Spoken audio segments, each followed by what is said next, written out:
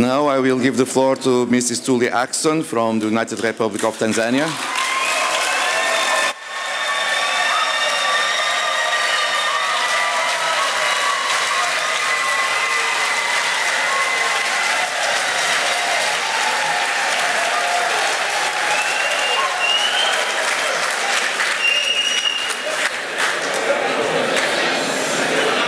Ms. Tulia, please.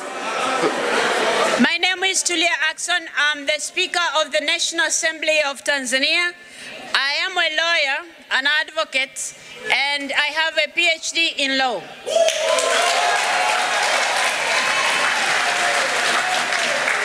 I served as the Deputy Attorney General of the United Republic of Tanzania at the age of 38, and I also became Deputy Speaker of the National Assembly of Tanzania at the same age, and until last week, I was the President of the Africa Geopolitical Group in the IPU. I'm humbled by the endorsements made in support of my candidature from the East African Community, the Southern African Development Community, and the African Union. Colleagues and friends, I'm acutely aware of the weight of responsibilities of the office and multiple challenges that the world is facing today, ranging from the effects of climate change, interstate conflicts, poverty, and the threats of peace and security that have wide-ranging ramifications for developed and developing countries alike. I am confident, however, that if I'll be elected as president, I will have you, colleagues, to work together in shouldering these responsibilities. From the time I became one of the leaders of IPU, I have had the opportunity to collaborate with you to realize IPU's shared values of peace, justice, tolerance, respect, and solidarity.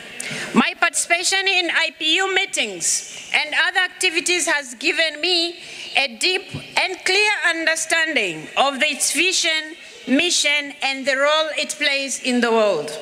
As the immediate past president of the Africa Geopolitical Group in the IPU, I'm proud of our contribution towards achieving the objectives of the IPU, especially in addressing the challenges facing the world with a view of ensuring sustainable development.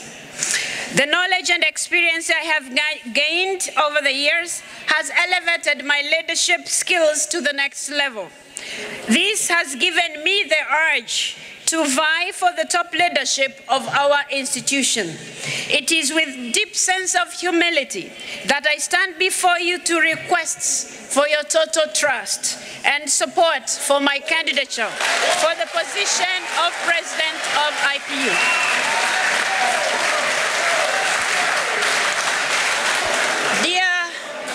Dear colleagues and friends, my vision is to work with all member parliaments of the IPU to align our organization with the fast-changing realities of our world. In that regard, if elected, I will have a number of priorities that I believe will be key in making our organization work effectively for its membership. Transparency and accountability will therefore be at the forefront of my leadership. In this dynamic world, IPU must be relevant to its membership and the world in general. We will therefore work with its members to initiate reforms that will contribute to peaceful coexistence and global prosperity. In realizing this vision, it is necessary to ensure effective participation and representation of all geopolitical groups in the organs of the IPU. It will therefore be critical that we undertake regular consultations within and between geopolitical groups. Dear colleagues and friends, Dear colleagues and friends, no organization can be efficient and relevant if it is not inclusive in its work and structure. If I become IPU president, I will champion equitable representation in national parliaments with a particular focus on women, youth, and other marginalized groups.